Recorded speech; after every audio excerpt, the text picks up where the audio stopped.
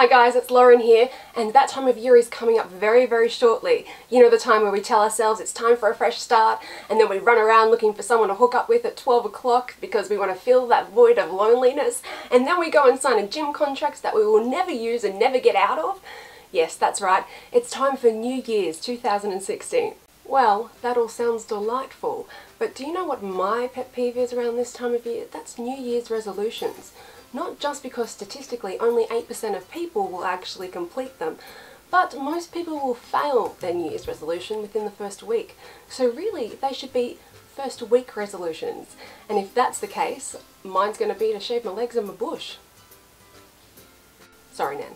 Hi. I feel like I should say it's not that I'm against bettering yourself or having goals or anything. I am all for that.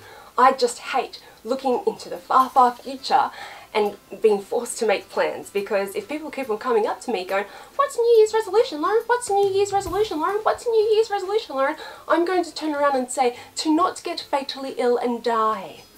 That may seem very drastic and dramatic, but with me, because I've grown up with a chronic illness, I find that I cannot plan long term, because when I do, a lot of the time, not all the time, but a lot of the time, I've had my dreams crushed because of my health. So I found that planning short term was a lot better for myself mentally, and that's the way I keep on doing it. That doesn't mean I don't have any big ambitions or big goals or anything. It just means that day to day I'm not focusing on them. I'm focusing on the little things that I can do. Otherwise my brain will just go. Since we're all in the party mood now, I'm going to show you a little bit of a DIY to get your monthly goals in order. This has been inspired by Pinterest and the internet, and I hope you guys enjoy. Get a corkboard, paint it a colour.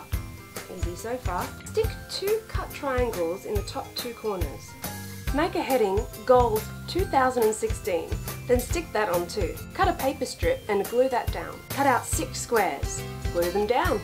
Stick on another paper strip and glue the 2 other triangles in the bottom 2 corners. Cut out 12 smaller squares and write on them the name and number of each month in a year.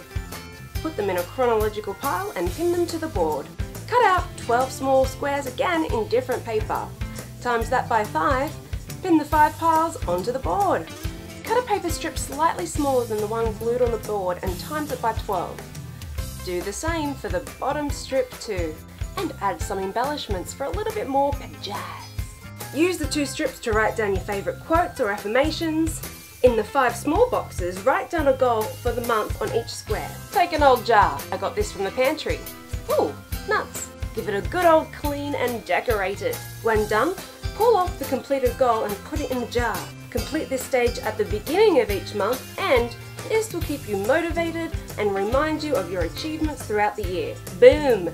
You've got yourself a goals board.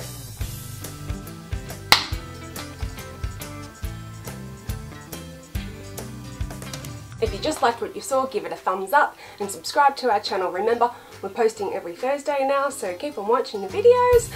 And I hope you guys have a wonderful 2016. Remember, you're not alone, and I'm sending my love.